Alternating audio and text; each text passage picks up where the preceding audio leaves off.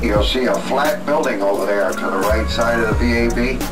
That's the Launch Control Center. That's where you see the engineers on TV at launch time. And that's where the firing rooms are to send the shuttle up into space. Anything that happens here at the launch pad at Kennedy Space Center is monitored in that flat building. But once the shuttle leaves the launch pad, then mission control underneath that platform. You just about make it out under there. The transporter picks up that platform with the shuttle on board and takes it out to the launch pad. From that big building out to the launch pad is 3.5 miles. And it takes about 6 hours to bring the shuttle out to the launch pad. The transporter weighs 6 million pounds. The platform weighs 9 million. Ma'am, you have to sit down, please. Thank you while the bus is going.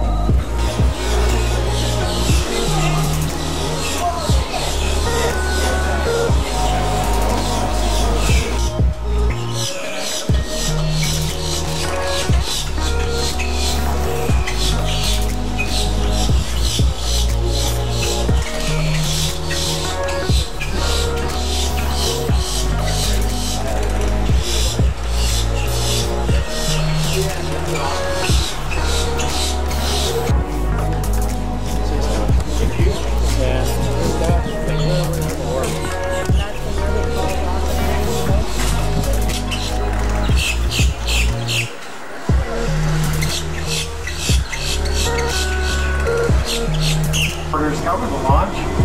Out in front of the grandstand, beneath the flagpole, is the famous blue countdown clock.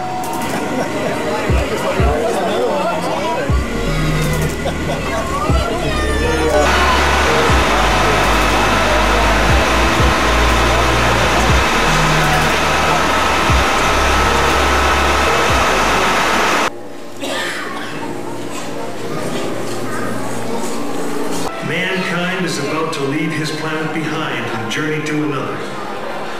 It is one of those rare moments when history is not being made, destiny is being embraced.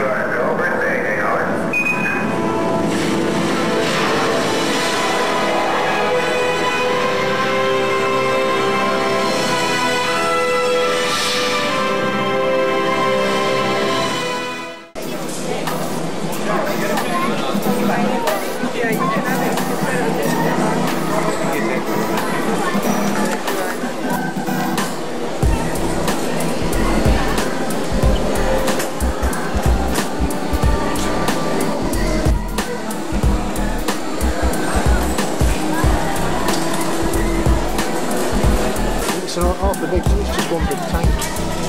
Oxygen and hydrogen tank.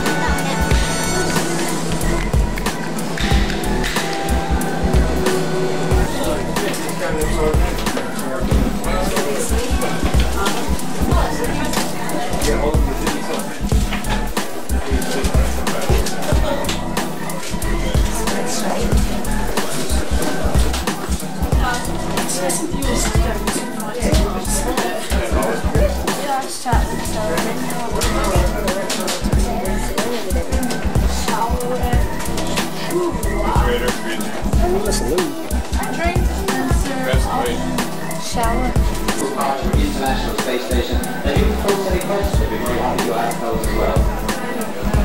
Okay, right, we're looking at equipment on the floor. Front pieces we can't see. Because it's way over the top floor, where it's fully assembled, we should have a permanent crew of 7 on board Space Station. 16 nations altogether involved as well.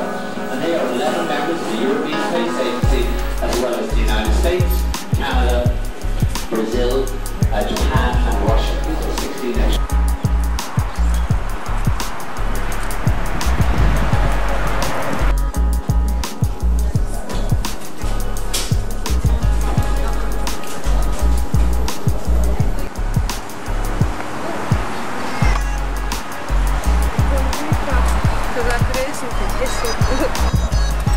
To enjoy your tour of this remarkable vehicle.